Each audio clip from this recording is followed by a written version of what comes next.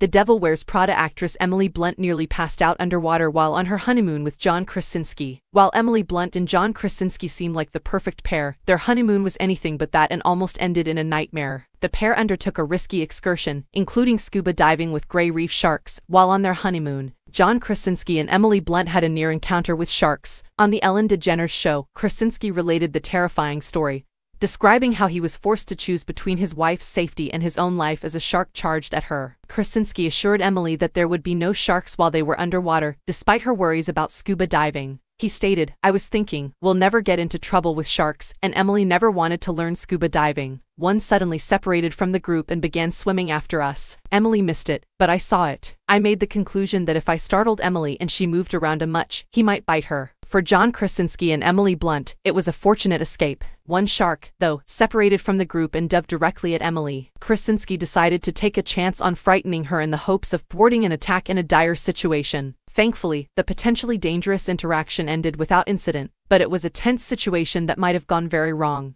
The Office actor hoped he had made the right decision as he saw the enormous beast charge at his wife. The predator then nearly touched Emily Blunt as it swam by her. As the actress came to terms with what had transpired, she kind of passed out underwater. As John Krasinski put it, "We can't help but feel bad for both of the actors, especially Emily, who must have felt very shaken following this close call with the shark." The honeymoon was this close to turning into a tragic tragedy. They were quite fortunate, and it is a godsend that this occurrence was turned into a humorous tale to tell on a talk show.